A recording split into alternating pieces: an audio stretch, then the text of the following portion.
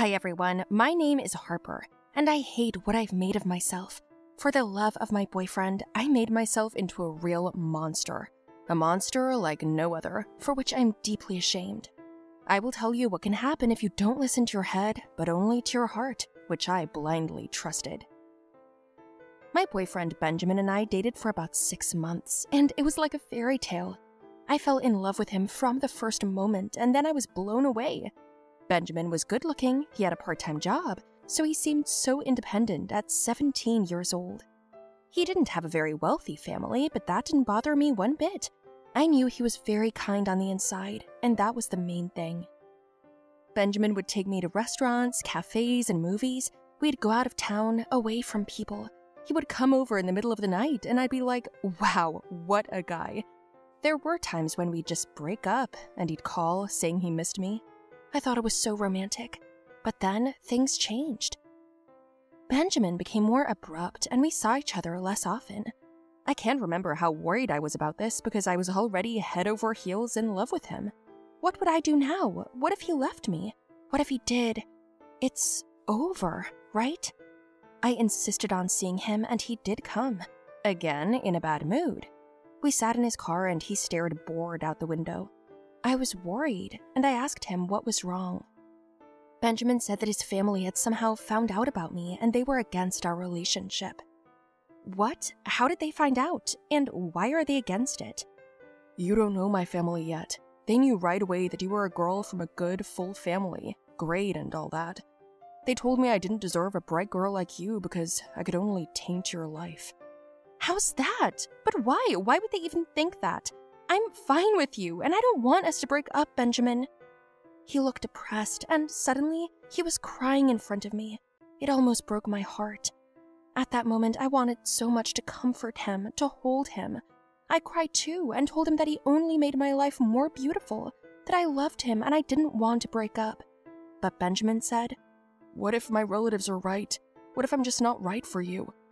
With those words, he asked me to get out of his car. I was in pain.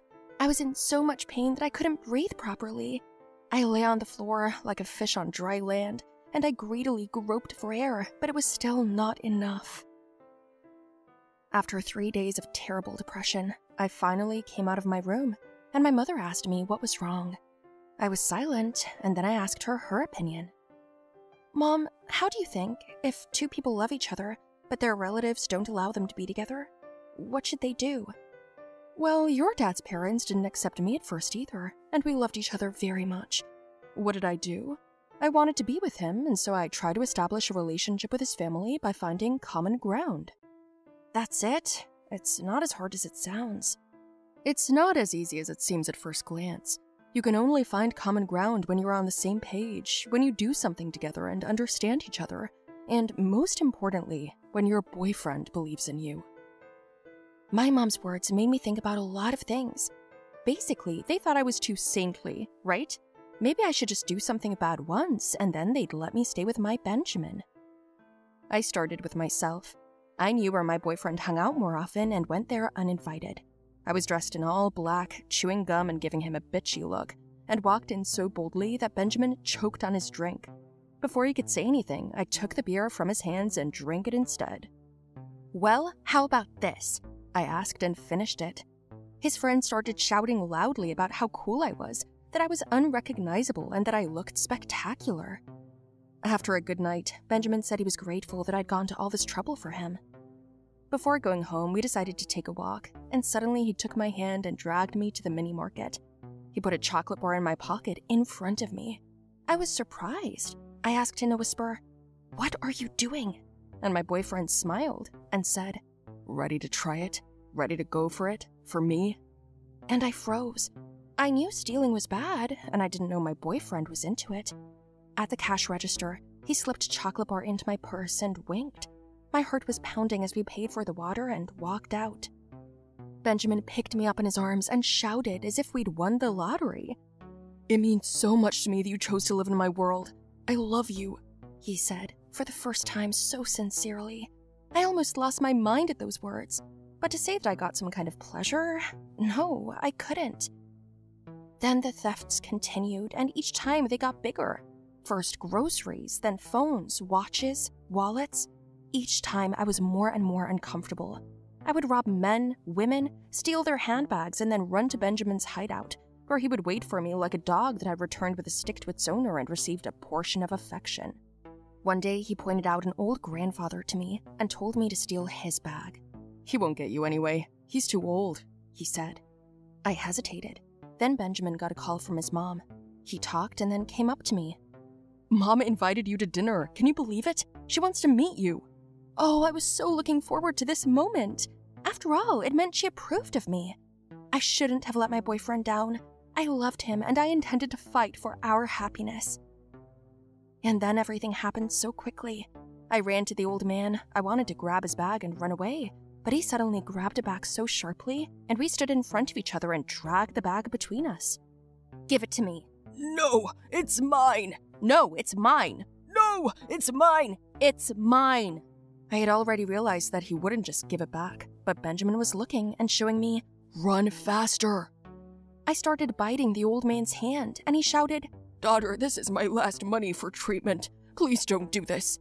But I was no longer in control of myself, and I ripped out the bag with money and it crumbled to the ground. The old man grabbed his heart and collapsed. I looked in Benjamin's direction, but he was gone, and the police were driving by. I was caught red-handed. "Oh no! Benjamin! Benjamin!" I shouted.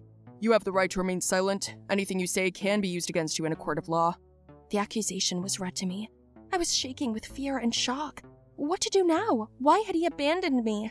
Where had he gone? I was allowed one call, and I called him, but he didn't answer, so I called him at home. His mother answered the phone. I started talking to her as if I'd known her for years. All I heard in response was, "Young lady, I don't know you. My son's girlfriend has a different name. You've made a mistake." She hung up, and I had no idea what was going on. Just then, a policeman came in and told me that the grandfather I'd attacked and tried to rob was dead. "He had a heart attack. I'm afraid you're in big trouble," they told me. What? No way! How can that be? How did he die? What are you talking about? "He had a weak heart. How did you know he had money with him?" I didn't know. "We found out you were stealing from other people too. You have at least 6 or 7 counts of robbery and theft on your record. Did you know that all those people you stole from were family?" What do you mean? What the police officer told me next ruined me. It turned out that Benjamin had lied to me. In fact, his family was not against me. Moreover, they were not aware that I existed at all. The people my boyfriend was pointing out to me were people he knew. In fact, his girlfriend's family. Her family didn't accept him, and he decided to take a liking to them. He used me to steal things and money, and I would give it to him, and he'd supposedly find the burglars and nobly give it back. And now, after the death of his girlfriend's grandfather, things have taken a serious turn. What happened to me? Well, I'm in jail. The case is being considered by the court, but you know what? I will answer for my actions, as I'm truly sorry for everything and repent. But I will not go down alone. I promise I will avenge myself, because Benjamin is just as much a criminal and his place is next to me, behind bars. Hi everyone, my name is Hannah. I am a teenager who took desperate measures. I got plastic surgery in hopes of changing my life, but for some reason it still hasn't changed. First things first, I go to one of the top schools in North Carolina. Yes, our state isn't as flashy as many others, but still, everywhere has its best and its worst. So my best friend Gwen and I were kind of the most popular girls in school. Gwen was considered more in charge than me because she's prettier. And I had problems with my nose, eyes and lips and teeth. So I had some defects, but I was still one of the chosen ones. I'd earned my place in the sun and wasn't about to give it up. Gwen and I weren't friends before. She didn't even notice me at first, or only when she made fun of me. She and her friends called me ugly, and that's why they didn't want me on their team. But I know how to get my way, so I decided that I would be friends with her, and only with her. My family had money. I was saving up money for plastic surgery for almost my whole face to be more beautiful, and maybe even take Gwen's place someday. Gwen's friends wouldn't let me anywhere near her at first, but I gained her trust. I came up with a cunning plan and started setting up her friends. With Kat, I faked stealing a teacher's purse and blamed it on her, and she was expelled. This was easier than Anna. I'd just seen her kissing Gwen's boyfriend and leaked a picture of them online. That left only Kira. She was the trickiest one of all, so I left her for dessert. She caught me outside the house one day and threatened me. Kira grabbed me by the collar and pinned me against the wall. "Look here, I don't know what you're up to, but I figured out your plan a long time ago. Do you want to be in our shoes? Kat and Dan are too stupid, but you can't fool me. Do you like going over your head? The only way you're talking over mine is over my dead body, okay?" "I'm not doing anything over your dead body." The next morning, Kira lay in the middle of the school convulsing. After that moment, Gwen couldn't be friends with her anymore. Kira had to transfer. You ask me if I did something to her? Of course I did. Then, when Gwen was left alone, I was there for her and supported her in every way. So we became close, and then I became her entourage, and my popularity skyrocketed. I cannot say that being friends with Gwen was a great pleasure. Most of the time her character was just unbearable. Now I understand why she had 3 friends, because it's very difficult to cope with her alone. But I needed Gwen, so I put up with her. First, I had to get plastic surgery as I wanted. In the meantime, Gwen and I were walking after school on her errands. I was carrying her purse and unwillingly listening to uninteresting stories. "Hey, what are you doing there?" "Huh? What?" "Are you even listening to me?" "Yes, I am. I'm listening." "Never mind. We'll go to the store. I'll buy something." "And then what?" "Then we go home." "I don't need to go to the store. Can I go then?" "And not carry my stuff? You know my car is being repaired. I can't carry heavy things. It's not good for me." "Well, it's hard for me too." "What did you say? You're my friend, aren't you?" "Yes, I am. I'm your friend, not your jockey." "Well, okay, I wanted to give you my perfume and Chanel, but since you— Fine, I'll go." I knew it was manipulative, but since I already put up with her for a while anyway, why not get nice perfume as a gift? But it was like that all the time. Gwen would send me to do all the dirty work for her. Wash her car, walk the dogs, pick up the dry cleaning, do her homework. That wasn't exactly how I pictured my position. If Gwen wasn't at school, I was considered first after her. But the kids didn't treat me the same as her anyway. They weren't afraid of me. For example, on one of those days, I dressed up and came to get all the attention for myself. But no one even greeted me when I entered the classroom.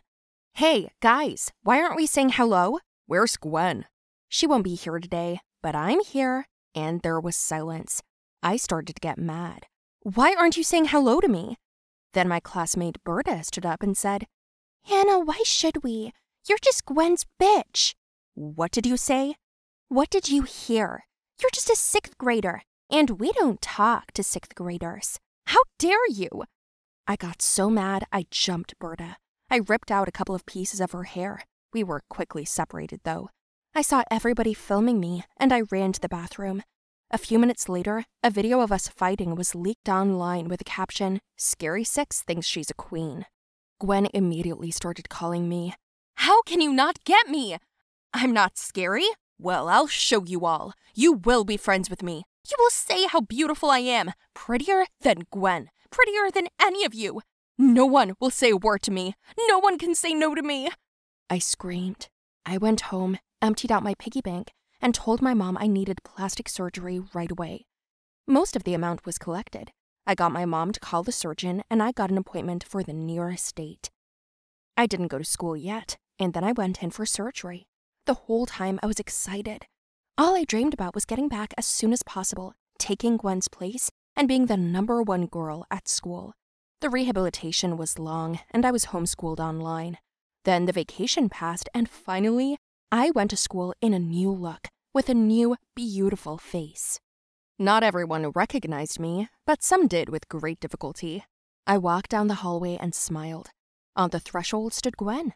She said hello, and I ignored her. I was 100% sure I was now going to turn my back on her. But a few days went by, and still, no one would talk to me. Gwen got another best friend. I decided to try and make friends with the other girls, but nothing worked. Everyone shunned me. I started chasing boys then, but they shooed me away too. So I went back to Gwen. "What? Did you think that if you got prettier, people would come to you?" "No, You did, but you'll still be alone. You know why? Everybody knows that I'm a bitch, but at the same time, I'm respected. And you were my bitch always and will be, because you don't deserve respect.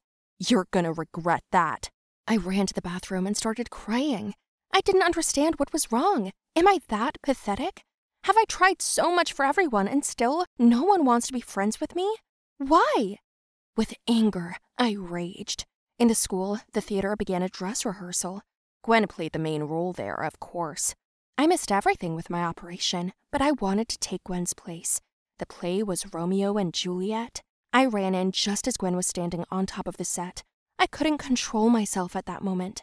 I climbed up and pushed her down. She fell. Everyone was frightened, ran up to her and started fussing. And I shouted that now I was the most beautiful, the most popular. Be friends with me. Gwen is gone. She's nobody. And I'm everything. I'm number one. Be friends with me. I shouted. Stop! Will you be my friend? Will you? You fucking psychopath! What did you say? I grabbed a book I could get my hands on and jammed it into Berta's face. Everyone around me got freaked out. They took Gwen to the hospital with a broken arm and me to the station. The school's psychologist talked to me. She tried to understand why I had such big inner complexes, but I didn't consider this a setback. I really was perfect, only I did not understand why nobody wanted to be friends with me. The answer came a little later. I was diagnosed with schizophrenia. It turned out that my whole life was a fantasy. The psychologist told my mother that there was no Gwen.